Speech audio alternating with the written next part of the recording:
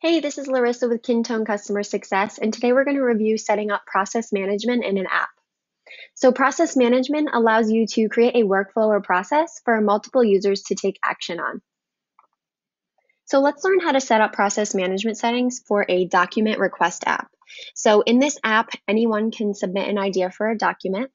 Once submitted, it will go to someone to either accept the request and continue to create it, reject the request, put the request on hold for later, or return to the submitter for more info on what's needed. So this workflow will eventually lead us to a complete or a rejected request. So first, always plan out your workflow ahead of time so you know the exact steps you'll need to add to the process management settings. So for each step, you're going to need to know status. This will indicate the current status of the record. Action. So this refers to the operation of changing the status of the record. So what will need to happen for the assignee to change the record to the next status? And then assignee. So this is the user who is allowed to take the actions, and one or more assignees can be set for each status. So let's get started creating those settings. So from your app, you're going to click the gear wheel, navigate to the App Settings tab, and select Process Management under General Settings. So here it already has a basic process set up. So what we're going to do is we are going to delete that all out and we're going to start fresh.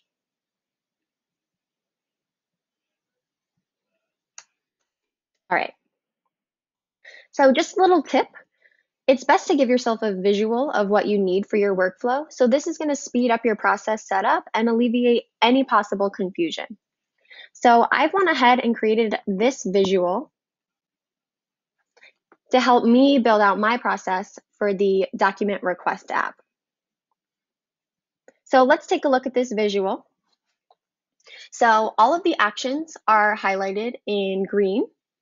All the statuses are in yellow. And then the assignee that needs to be set for that specific status is in blue. So we're first going to start up here at this not started. And the person we want to take the initial action and start that process is going to be whoever created the record. So that's why we have that. And then what the person has to click next, so the next possible actions that they could take after initiating this process is going to be just to request. So the first thing we want them to do is just submit the request.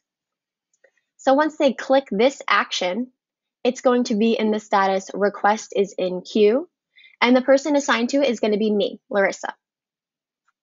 So now if we're in this status request is in queue, and it's assigned to me, so the options that I have next, so the action buttons that I could possibly click to pass it to a next status is in green. So I can either accept the request, reject the request, I can put the request on hold, or I can say I need more info, and then it would be returned to the requester. So that's all I'll have to do is I'll set it up so I can click one of these 4 buttons. The status after I click one of those 4 buttons is shown below in yellow. And then it'll also show who the new assignee is depending on what it's sent to. And then so on until we eventually hit the end where we are either showing as a request rejected or request complete. So that's why there's nothing else underneath those, because that is the end of this process workflow. So now we'll go into our process management and set that up. So the first thing you're going to want to do is you're going to want to enter your statuses. So if we take a look back at this, we made it super easy in this document because all of our statuses are in yellow. So now what we're going to do is just type in those statuses in section 2 here. So we have not started, request is in queue. We could have it in progress, rejected,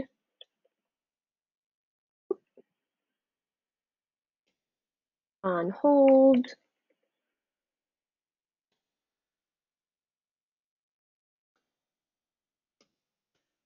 returned, and then lastly, it could be completed. All right, so now that we have included all the possible statuses that we could have for this workflow, we're going to start building out that process in section 3, process flow settings. So initially, like shown in the diagram, we're going to start with not started. And we're going to have this set to created by. And then we're going to come over here, and it's kind of a little jump. So how I like to think about it is first think about what's the first action that this person could take. Like what's the action that they could take from not started to push it to the next status. So from our diagram, the next possible action that can be taken is to request. We just have one option for this one. So the action name, that's going to be the action button that will be clicked, is just request. So they're just going to submit this action button. And then once they click this action button, what's the status that's coming after this action is taken? So if we go back and look at our diagram, once we click request, we're going to go to the status request is in queue. And just note for later, it's going to be assigned to me. So we'll come back here, we'll select our status after action taken. So that's going to be request is in queue. So since we don't have any more actions to add to this, what we're going to do is we're going to start our next flow. So let's do request is in queue. So here you're going to select the status. And I noted earlier that this is going to be assigned to me. So next what we're going to do is what are the actions that I could possibly take once that request is in queue. So for this one, there's 4 possible actions that I could take: accept, reject, put on hold, or say I need more info. And then also just note the statuses that will be in effect once I click those action buttons. So how we add more than one action button is simply just click the plus here.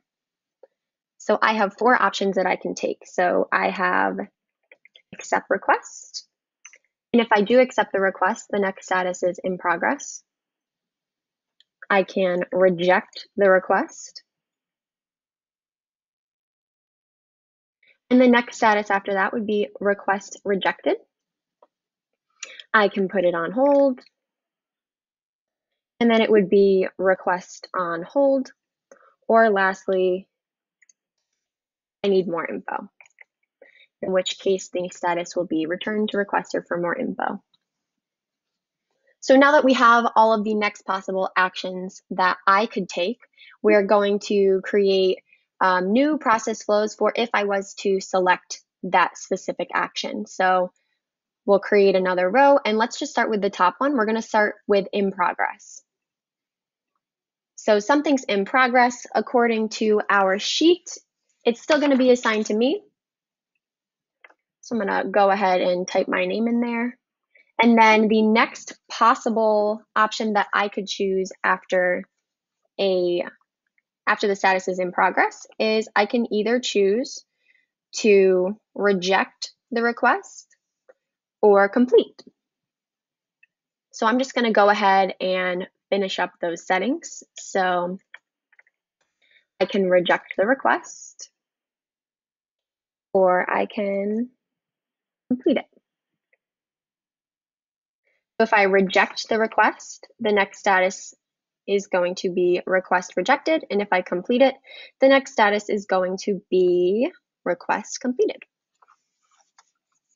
So that was the end of that process flow because we are ending on either a rejected request or a complete. So we don't have to even do anything after you type these in because that's going to be the end of the workflow. So next we will create a new row and we'll just go down to reject request. So request rejected. And if we have the request rejected, we don't even have to add any lines. So since request rejected, as I noted in the last one, that's the end of the workflow. So you don't have to actually create a new status for it because we're not having any actions come out of it. We're just going to simply reject it. So let's go on to the next one. We'll do request on hold. So if the request is on hold, still noted that it's going to be assigned to me.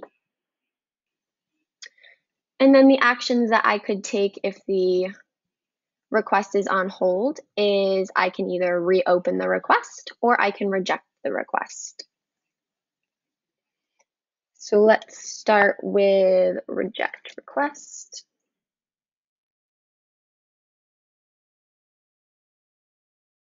Request rejected would be the status after, or I can reopen the request. And so for this one, if we're going to reopen the request, it's actually going to go back to the status in progress. And then it's going to flow with whatever the in progress next steps are. So super easy. Just change reject, or just change for reopen request. You're just going to assign it back to in progress. So the way that flows now is if we're here in request is in queue and I select request on hold, it'll pop down here to request on hold. It's assigned to me and I can choose to reopen or reject. If I choose to reopen, it's going to go back over here into in progress. And then I'll just continue taking the actions as stated for the in progress status. All right. So lastly, we have return to requester for more info. So we're going to add one more row.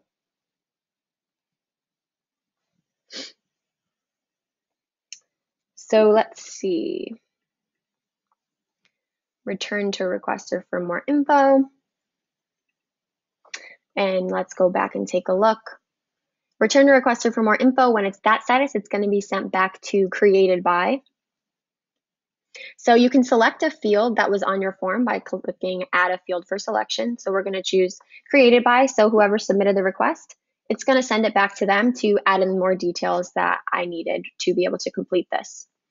So the possible actions for when it's returned to the requester for more info is to mark it as request details updated. And then once the request details are updated, it's going to go back to request is in queue. So like I mentioned before, they click request details updated. It's going to pop back up here to request is in queue. And then it's going to let me select again. So do I want to do more in progress? Do I want to start it? Do I want to put it on hold, reject it? Or do I still need more info? In which case it would pop back down here and we'd go through that again. Request details updated and hop back up here. All right. So it looks like we have all these settings set up to match what we need for this document request app. So once you have that all set, you're going to enable process management, click save, update the app, and now let's just test that out to make sure everything's working correctly. So we'll create new record. We're just going to call this test 1. All right, so this is always going to assign to me because I did create the record and I also marked myself as the person who does all the tasks. So it might be a little bit different if somebody else requested it and created the record and then someone else is the one who's reviewing it all. So it's not started. So we are going to request this, and when we request it, it's going to push it to me. Now here I have these 4 options. I can accept, reject, put on hold, or say I need more info. This last one that says change assignee, that's only going to pop up for someone who has access to manage the app. So only people who can manage the app can change the assignee for the process management. So we don't have to take a look at this right now, just wanted to let you know. So let's say, oh, I need more info. So it is going to send it back to me because I was the person that created it, as you can see here. So let's go back. Okay, I updated the details that I needed. Now I'm going to mark it as request details updated. And now it's request is in queue again. So I have those 4 options. Let's accept the request. Now it's in progress. And then if we just want to hop back here and look, in progress, the next actions that we have are either reject request or complete. So we are going to be at the end of our workflow. So let's just say we are going to complete the request. So now the request is completed. As you noted in the settings, we didn't add a new line to set up if the status was in request completed. And that's why there's no action button here, because we didn't ask it to allow a next step or a next action to be taken. So now the request is completed and this is the end of the process workflow. So that's how you set up process management settings. Thanks for watching.